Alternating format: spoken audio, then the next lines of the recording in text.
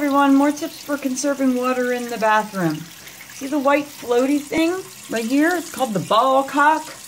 Normally it would be completely out straight, but as you can see I have it on a severe angle downward.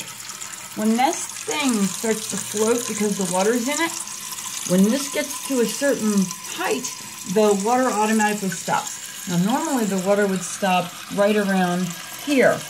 But I think what's going to happen is this water is going to stop a little earlier because I have this thing angled down so far that I think it'll float a lot faster than usual.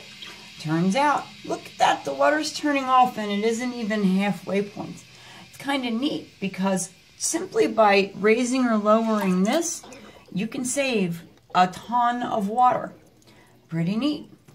The other thing I want to share is this faucet right here is to let clean, fresh drinking water in from your plumbing. And if you wanted to, you could turn that off anytime you wanted and then just rely on water from excess from the shower, from the washing machine, anything else. So that's your tip for the day.